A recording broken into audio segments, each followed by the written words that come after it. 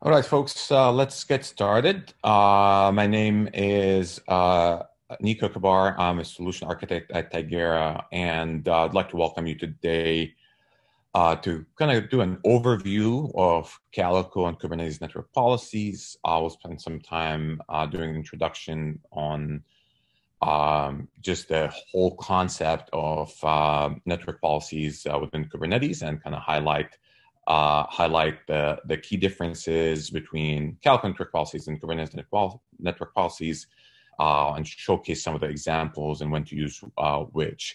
So just a bit about myself real quick. As I mentioned, I'm a solution architect at Tigera. I was previously at Docker and prior to that at Cisco. So pretty much my tenure in the industry has been around networking, containers, and the cloud. So this is what I'm pretty passionate about. What we do here at Tigera, which is pretty much the intersection of all those great topics. Before we kind of jump into Calico network policies and Kubernetes network policies, just doing a kind of quick refresher of what is Project Calico and who is Tigera. If you haven't heard of us or used us before. So Project Calico is an open source, community-driven project kind of fueling hundreds of thousands of clusters out there as a default CNI and policy enforcer for Kubernetes workloads. Kind of started around the same time Kubernetes started and kind of helped drive a lot of the spec for the container network interface CNI spec and the policy network policy spec as well. As I said, Calico itself is being used by hundreds and thousands of users out there. We know more than 150,000 clusters are Kubernetes clusters are powered by Calico today. And the extension of the network policy actually goes beyond just Kubernetes. We actually Calico can provide network security for traditional workloads like virtual machines and host-based, basically Linux workloads. So just kind of a couple of points that I would like to also add around just Project Calico as a whole. It's blazing fast layer 3 network for Kubernetes based on native Linux data plane technologies. You can use Calico in, with encapsulation, without encapsulation, depending on where you're running Kubernetes, how you're running it, and your kind of network requirements. It is massively scalable, as I mentioned. There's not just a number of clusters out there that are powered today with Calico, mainly due to its kind of simplicity, but also the number of nodes. We have some clusters that are known of hundreds of nodes running out there. In terms of adoption from our partners, in terms of the cloud partners out there, the major AWS, Google, Azure, IBM, all have standardized around using Project Calico for network policy, as well as Calico has been adopted by a handful of Kubernetes distros like Docker Enterprise, and Rancher provides it as an option for the CNI as well. We're also work very closely with Red Hat and Red Hat OpenShift teams as Calico is an option, a supported option for OpenShift today, and we have numerous customers who are using it with OpenShift 4 with the operator model as well. So as I also mentioned, Calico can run pretty much everywhere, not only limited to Kubernetes itself, because Calico can protect what we call host endpoints and provide kind of microsegmentation for also host endpoints as well.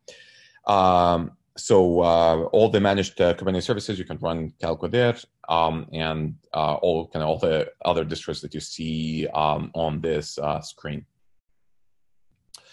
So now that you have a high overview of what Calico is, let's kind of dive into what network policies are, right? In Kubernetes.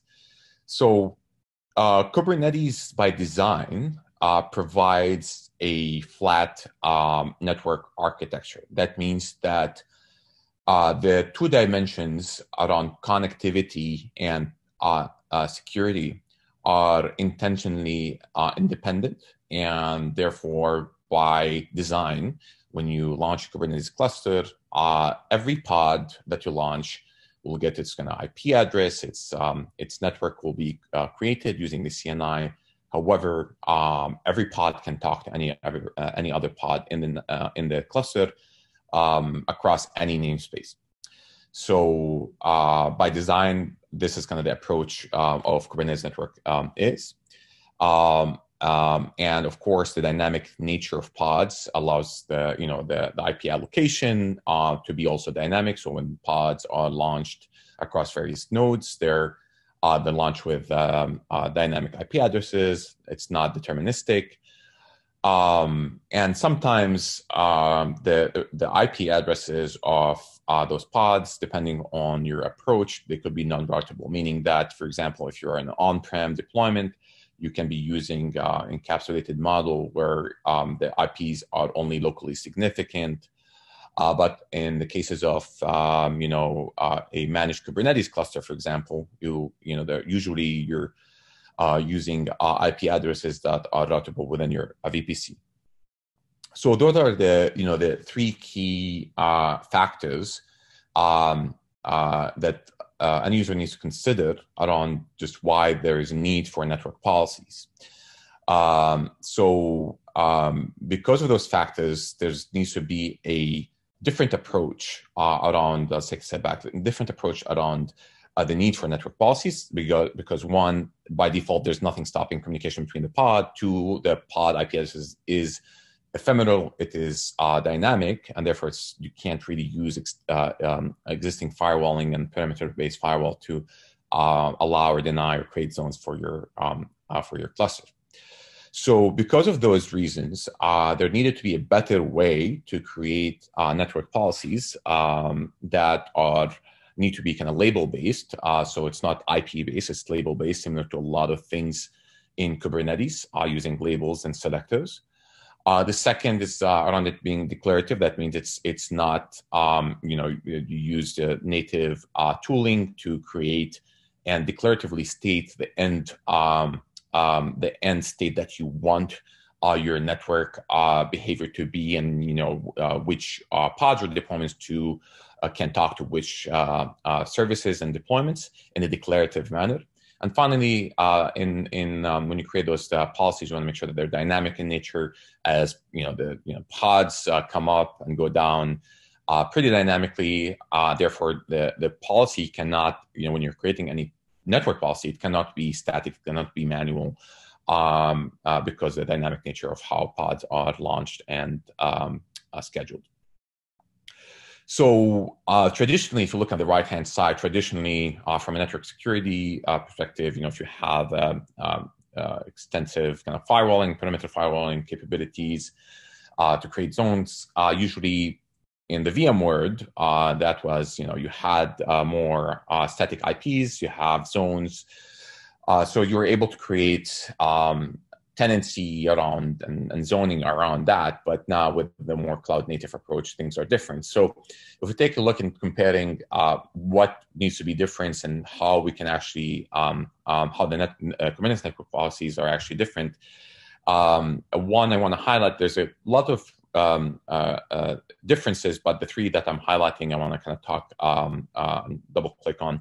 First, around where this policy needs to be applied.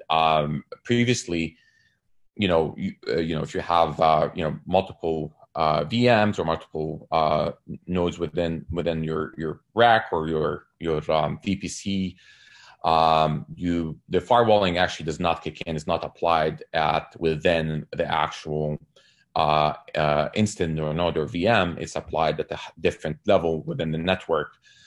But with pods, you have multiple pods actually residing on the same VM. Therefore, you can't afford, from a security perspective, you can't afford to actually apply those network policies, further up in the stack or the network. You need to kind of apply them as close as possible to the pods or the workloads. So that's one thing that Calico does, and the Kubernetes network security does. The second is around how dynamically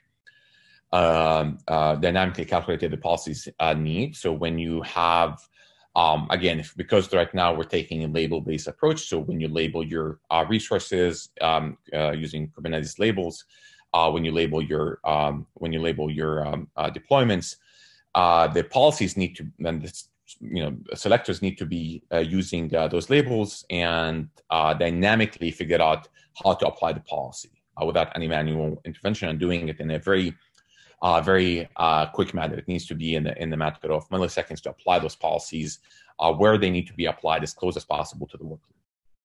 So those are the things you kind of keep in mind into kind of why Kubernetes network policies are, the current approach is more appropriate to the type of workloads expected in a Kubernetes and a cloud native environment. So for you who are not familiar with Kubernetes network policies, I'd like to do a quick overview. So the goal of Kubernetes network policies is going to allow admins or operators or developers even to define network rules using some same deployment artifacts. So when you create a Kubernetes deployment artifact, or YAML, or use Helm or whatever, you need also a way to actually specify the rules in which you want your application network to to behave in, allowing certain type of connections, denying certain type of connections from specific services to specific services, and so forth. So this is what you can do with Kubernetes network policies. It is supported natively with the Network Policy Kubernetes API, so it is in line with and supported, I think, since Kubernetes 1.6 or maybe 1.7, natively within the Network Policy Kubernetes API. Kubernetes itself does not enforce those policies. So Kubernetes, when you apply those policies using YAML or any tooling or Helm, or kubectl element or Helm, you actually just tell the network policy, the Kubernetes network policy API, that this is the intended and the declarative policy that you would like to enforce. But it is actually the responsibility of the chosen or the configured CNI to enforce the policy on every node in the cluster. Policies are the Kubernetes network policies are namespace scope. Similar to a lot of things in Kubernetes, that means that you have to specify the namespace in which the policy is going to be applied. And of course, as I mentioned, everything uses labels and selectors. So create your deployments and pods and label them, and then you pick a namespace as well, and then you pick a selector on where those policies need to be applied.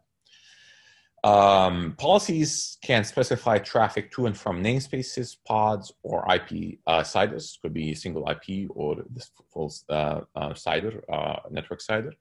Again, in both ingress and egress directions, and they're applied in both ingress and egress directions by the CNI as close as possible to the pod itself. And they can be, as I said, they can be applied via kubectl or even Helm as well. Also, just run through a couple of notes here. The Kubernetes network policies are at the layer 3, layer 4. That means that they're going to support, IP protocols and for layer 4 TCP, UDP, and you can select ports there to allow or deny.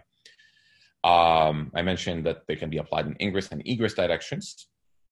And one thing to note is that by default, as I mentioned, by default, it's everything is allowed to talk to anything.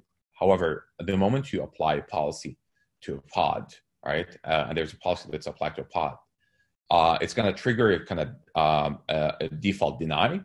That means that unless you explicitly allow a type of traffic in the network policy, everything else is going to be denied. So that's that is by design, and that's kind of the default behavior with Kubernetes network policies.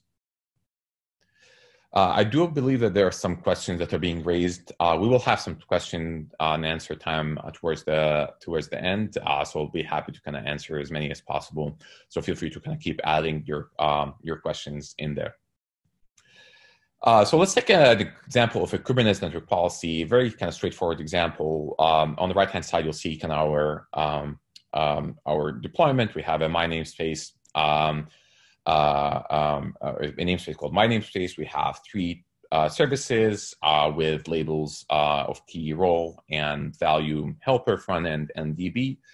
And the intention of this kind of example is to showcase the YAML that is used to secure the traffic in this for this application, and specifically want to make sure that only traffic going from only TCP traffic on port 6379 is allowed, originating from the front end service going to the database service, and all of the traffic is denied. So you can see here on the left-hand side, I'm specifying the namespace because this is a Kubernetes network policy. The spec will show you where this policy is applied. So the policy is applied in the ingress direction on the pods, all the database pods with the label role equals database. And you can see here that I'm not specifying the specific pod, I'm specifying the label, so that way any label with this that matches this pod selector label will be automatically inherit this policy. So if we scale up or scale down the pods or the deployment, it's going to be automatically applied to those pods. Even if the pods don't even exist by the time this policy is applied, same thing. Once they actually run up, the policy will be enforced onto them. The second thing I want to highlight is we're highlighting this is an ingress direction. Of course, you can do it in ingress or egress direction, but this is an ingress direction. And the traffic we're allowing is from pod selector of front end, role equals front end, and only on port, TCP port 6379. So it's kind of somehow self-explanatory, but by applying this policy on this database pods, automatically no other connection will be allowed anywhere, actually, whether within the cluster or outside the cluster, to those pods, unless it's coming from the specific front-end service. Let's look at another example here where we are actually using instead of using labels, we're using a CIDR to allow this specific deployment of label of color equals red to be allowed to communicate with an IP block of CIDR 172.18.00.24 in the egress direction. And you can see here the namespace has been specified. It's applied to those pods, and it's allowing the egress traffic to the specific CIDR. Whether that's CIDR within the cluster or outside or public, it doesn't really matter. And by default, it's going to allow, it's going to deny all other traffic within the cluster or to this random other CIDR.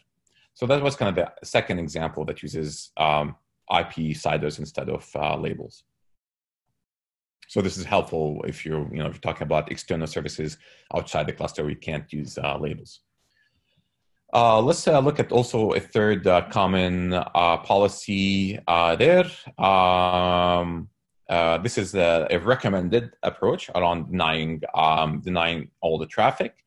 So as I said, because everything is open by default in Kubernetes, it would be good to actually deny traffic to begin with and then open traffic as needed. So this is, as you can see here, that's in my namespace.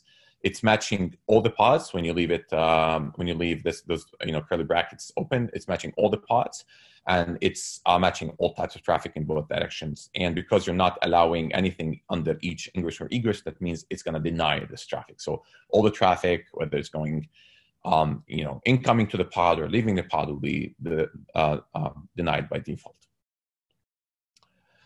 So now that we looked at Kubernetes network policies, let's take a look at what are Calico network policies. So the first thing that I want to highlight is that both Kubernetes network policies and Calico network policies are open source.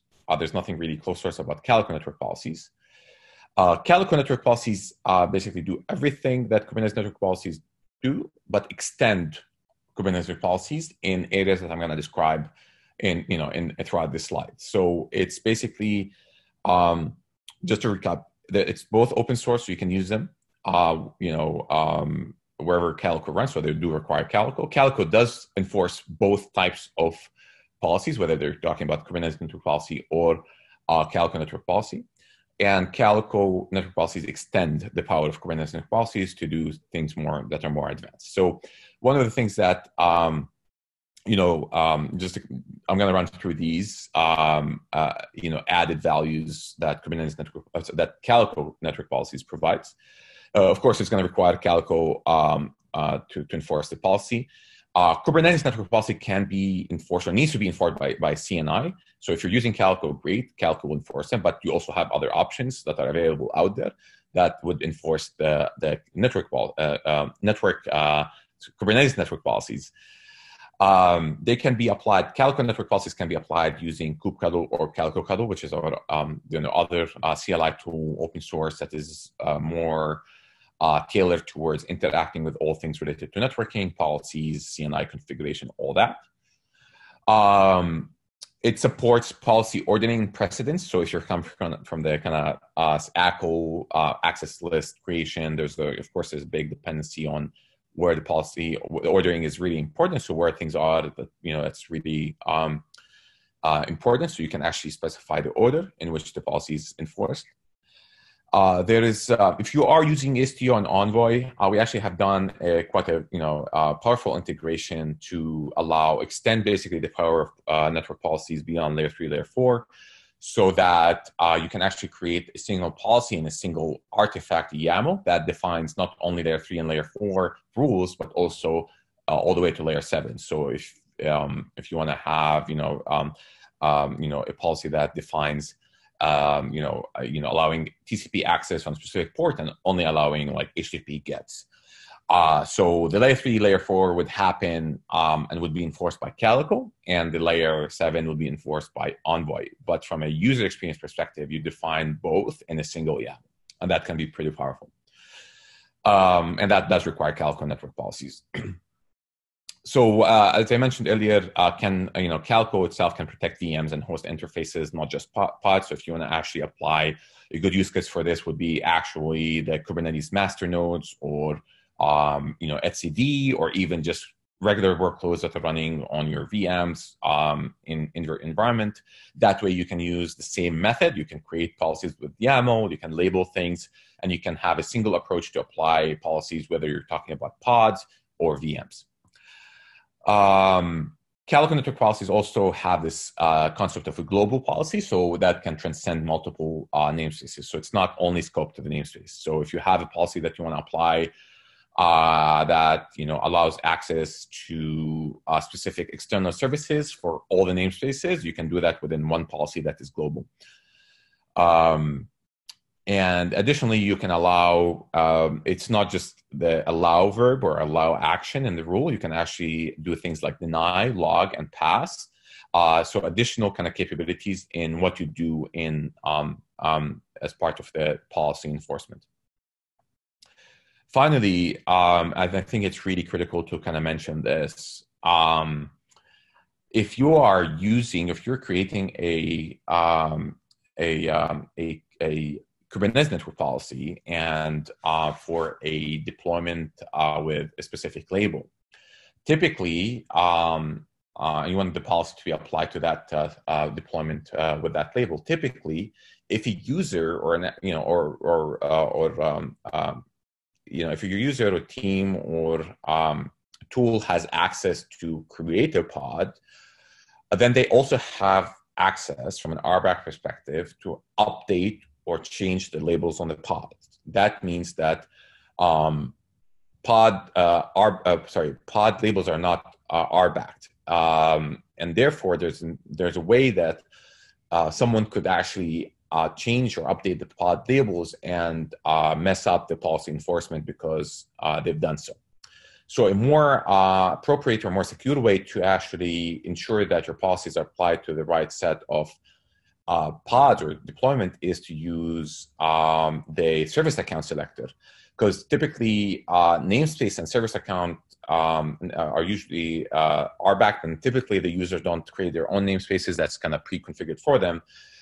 And service accounts, the same approach. They are RBAC'd, and therefore you can specify in the policy rules, use a namespace selector or a service account selector to allow or deny traffic coming from any pod with a specific service account or going to any pod with a service account. So it's a more secure way to restrict the rules of your policy and ensure that nobody can bypass them. Finally, everything that I mentioned so far is available, and you can use it if you're using Calico CNI when you create the Calico Network Policy. We use the Calico Network Policy as a foundation for, we do have an enterprise platform called Calico Enterprise, and we have very extensive advanced enterprise capabilities that basically build upon Calico Network Policies. We have things like DNS policies, so using DNS or fully qualified domain names instead of just IP or labels. That is a very interesting use case that a lot of our customers use. We also have policy tiering, so you can create a policy tier that for admins, for example, or infosec teams that would allow you to create policies that take precedence before any application policy traffic is allowed. Additionally, from policy previewing and staging, that's a very critical part of the life cycle of policy enforcement, is to ensure that you understand the impact of applying policy changes, so you're not in a position to apply a policy that would impact application traffic. So we actually have a really cool capability around previewing in real time what the impact of a policy rule. So if you're making any changes to the policy, you can see what type of traffic is going to impact before you actually enforce it. So those are just a couple of advanced use cases for Calico Network Policies that are available in the enterprise platform. So let's take a look at some examples for Calico Network Policies, and you can see here that the API version and the kind is a bit different than what we've seen before. The API version is projectcalico.org, so it's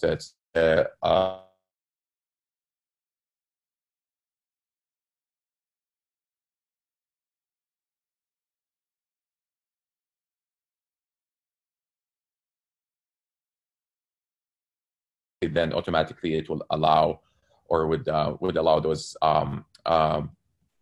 CRDs, and would allow you to create the additional capabilities that Calico Network Policies provide. So here in this example, you can see that we're applying a policy to at the namespace level using the namespace selector. So it's applying the policy on the shape equals circle or any namespace with that label, basically. So this is a pretty good to kind of note that. So if you have, once you create multiple namespaces, you can actually create some labels for them and then use a global network policy that applies only to namespaces that have such labels. And you can use, on the right-hand side, you can use kubectl to manage those Calico network policies. In this case, I'm looking at all the, getting all the global network policies, and you can see here that I have them listed there. So you can interact with kubectl as well. Let's take another advanced policy here where we want to use a couple of things I want to highlight. First of all, this is a Calico network policy. It's not a global network policy, it's just a network policy. So it is namespace scoped. It is applied on the my namespace namespace. And we want to make sure that we're denying all the TCP traffic coming from this specific namespace that is the SRE-account. So it is being applied to the helper pods or deployment, and it's specifically denying the traffic. And you can see here, this is new in Calico policies. In Kubernetes Network Policies, every rule that you put is basically the allow, otherwise everything is denied. Here you have more flexibility around explicitly denying traffic, as you can see here. Also, you notice that we have an order, so you can actually have higher orders and lower orders. Defining where, when exactly to apply this rule. And I'm using the service account, which is what I kind of described as something that Calico Network Policies allow. And not only I'm denying the traffic, I'm adding another verb to log all the ICMP traffic that is coming from the namespace that is labeled colored equals green. And this will be logged with the CNI logs. So every time there's a traffic connection to establish between this namespace to the specific pod, we will not take any action, but we'll log it. So this is another kind of more advanced use case for Calico policies. Another use case here, what you'll see here on the right-hand side is actually a snapshot from the Calico Enterprise dashboard. I kind of mentioned that there are tiers. You can see here every column that you see here is a tier, so a security tier, platform tier, and there's a default tier. So typically, application developers and kind of owners using the Kubernetes cluster will apply the tiers here, but will apply the policies here on the right-hand side. They will show up here. But for example, if you have a security team or an infosec team that is responsible for standardizing kind of the enterprise requirements from across all the tenants or application owners that are using this cluster, this is a great use case for tiering. So whatever policies are defined in this tier will be enforced first, and then once they're allowing the traffic, the platform tier policies will be evaluated and enforced. And then if all that is good, then the policies defined by the application owners will be applied and enforced in that order. I'll also kind of mention the use case or using the DNS policies. So you can see here that, for example, the platform team, it had created this global network policy that matches on a namespace label. So every namespace, you can see here, every namespace that is labeled Twilio equals allowed, and usually those labels are backed. That means that when you create or update the namespace, you allow that, you add that label, and dynamically every namespace that has that label will have this policy enforced and allowed. And in this case, we want to make sure that every namespace with that label is able to talk to Twilio APIs on this wildcard DNS or fully qualified domain name or subdomain name in this case in the egress direction. And here you can see that we're not using an IP because it's dynamic. So we're using a domain name. So it's easier to create those policies and easier to make sure that it is dynamically applied to every namespace that has this specific label applied to it. So with that being said, so this is kind of another kind of use case specifically related to the enterprise features that I was referring to. So with that, I would like, I know I've been speaking a lot, and I know that there's a lot of questions in there, so we'll jump to them in a minute. But that was basically a recap of both what Kubernetes Network Policies are, how to use them, what's the syntax, why they're useful. And then we kind of looked at the Calico Network Policies and how they differentiate, what are advanced use cases that they address. And I want to leave you with some takeaways to make sure that, this session is helpful for you. So if we take a step back and kind of look at what we discussed, Kubernetes Network Policies, of course, enable application to declare kind of segmentation controls, security controls for the application traffic to allow or deny. traffic to the workloads. So that's kind of the intention of it. Calico Network Policies can extend Kubernetes Network Policies and kind of provide a sophisticated superset to that of Kubernetes Network Policies. Again, both are open source and both you can use them. And they're helpful for those advanced use cases that you may face. And of course, Calico can provide the scalable implementation of the network policies. We've been proven, as I mentioned, adopted by all the managed Kubernetes managed services, IKS, EKS, AKS, GKE, which speaks volume to kind of how robust and performant Calico is. And also, don't forget that we have also a set of enterprise features and an enterprise platform. So if you are interested, I'll actually have a note about that in the next slide. But in terms of additional resources, definitely head over to docs.projectcalico.org. There's a whole long list of really cool sample policies, so you can take a look and better understand the different use cases, how to use them for both Kubernetes network policies as well as Calico network policies. I also found this. Ahmed is an engineer at Google with GKE. He has a really good resource on GitHub with a lot of really helpful policies and examples for policies. It's a really cool community-driven project, so feel free to kind of take a look at that. Apologize, should have kind of removed some of those, but we also have a couple of upcoming events next 2 weeks. We have, like similar to what this webinar is, we actually have close to 2 to 3 webinars on a weekly basis. Right now, they're free for you to look at. Those are some of the existing ones that we've done so far, covering a long list of topics, both around Calico, security, networking, best practices, all of the above.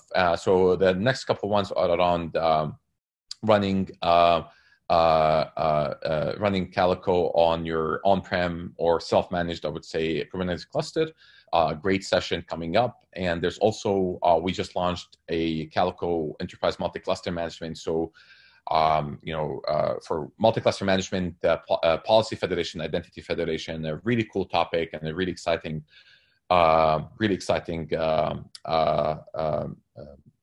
topic for you. And if you head to tigera.io/events, feel free to kind of sign up for those events coming up. Again, they're free and they're available for you, and you can always go back and watch those videos, including this one.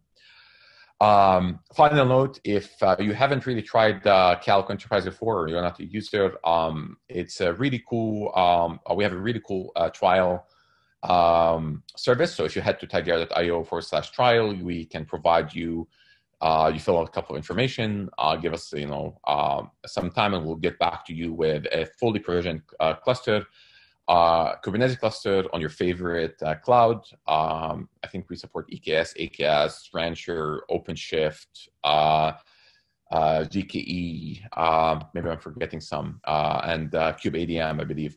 And you can, we walk you through a handful of labs that can be really useful for you to better understand the value of our product beyond what just the network policies and the open source components provide.